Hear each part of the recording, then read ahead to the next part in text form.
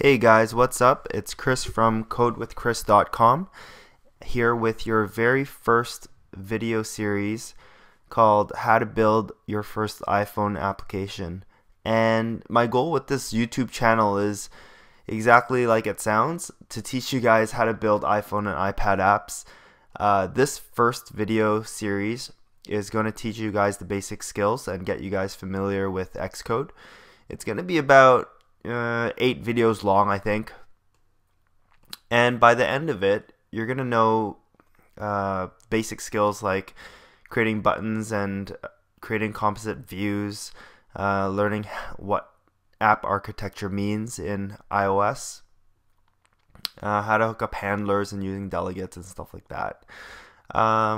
In this particular video, we're actually going to take a look at what we'll be building for the next 8 or 10 videos. I have the demo ready, and I will tell you guys where to download Xcode so you can get your environment set up, and then we'll go and set up our first Xcode project. So let's get started. So this is a demo of what we'll be building. It's a dice roll simulator. And as you can see, all it does when you click the roll button is just randomly generate 2 random numbers between 1 to 6 and then show their dice representation on the screen. So it's a pretty simple application, but it's going to serve the purpose of teaching you the basics of iOS app architecture, some Objective-C basics, as well as getting familiar with Xcode. So by the end of this video tutorial series, you're going to know how to handle button clicks and how to build an iPhone view comprised of smaller views. You're going to know how to load images and show text labels, stuff like that. In terms of environment, you don't even need an actual iOS device at this point. All you really need is a Mac. You need to download Xcode, which is free, and as you can see, during your development phase you can use this simulator that comes with Xcode to load up your app and to see how it's working and stuff. And it comes with all sorts of cool features, like you can rotate it, you can do simulate shake, you can simulate memory warnings, and you can even put in a custom location if you want to debug GPS specific functionalities. Okay, so the easiest way to get Xcode is to download it from the App Store. You can search for Xcode and it's going to show up as the first result. If you don't have the Mac App Store for any reason, you can still download the image. So all you need to do is hit this URL right here.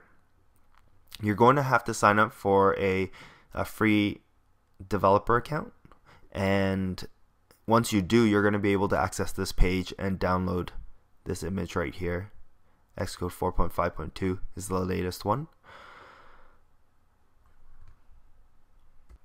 So once you have Xcode installed, let's go ahead and launch it, and make sure you pull down the menu here and go to About Xcode just to double check what version you're running. As of the time of this video, the latest version is 4.5.2, and just make sure you're not running anything older than that, because sometimes your Mac may come pre-installed with Xcode, or maybe you've bought a used Mac which already has Xcode, and then sometimes you'll have 2 icons and you'll end up using the wrong one. So just make sure you're using the latest version. And when you launch Xcode, you might see a Welcome to Xcode menu. In my case, I don't have that, but if you do have that, you're going to see a button that says Create New Project, so go ahead and click that. For me, I'm going to go through the menu system, which will be the same thing. So I'm going to create New Project here. It's going to bring up a window that allows you to select a couple of templates just to start off your iOS project. And make sure that you're under the iOS heading and under application. So there's a bunch of different templates you could use, and you might recognize some of them, especially the tabbed application, which is very common in the iPhone store. But for our demo dice roll app, we're going to use a single view application. Here you're specifying a couple of properties for your project. You can change these later, but for now, give your demo app a name. I'm going to name mine iPhone app tutorial. For organization, you can put your own name, and for company identifier, this is going to be really important when you start deploying your applications to devices and stuff like that, because once we get into provisioning and basically setting up our app to deploy on real devices, it's going to matter. What this is going to matter. So normally the convention is going to be a top level identifier, and then a secondary one, and finally your app name. You can select what type of devices you want this to run on, and again, selecting one doesn't mean that it won't be able to run on the other. You can always tweak these settings in the build settings, the project properties later. And what's more is that, let's say I select iPhone and then I wanted to also allow this to run on iPad to have iPad specific views. I could definitely add iPad specific views and change my project settings later to allow it to run on iPad. So don't feel like this is set in stone. But for our demo, we're going to select iPhone. We're going to leave use storyboards checked off, and maybe in the future I'll do a tutorial on how to use storyboards.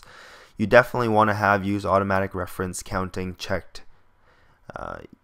You guys might have heard back then, before iOS 5, developers had to manage their own memory, and that was a huge barrier for people learning Objective-C and iPhone and iPad development. But nowadays we can have Xcode automatically do that for us. So go ahead, have that checked off, and you can leave unit tests unchecked.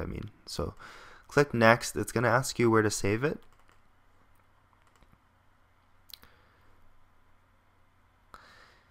And there we go. We have our project created.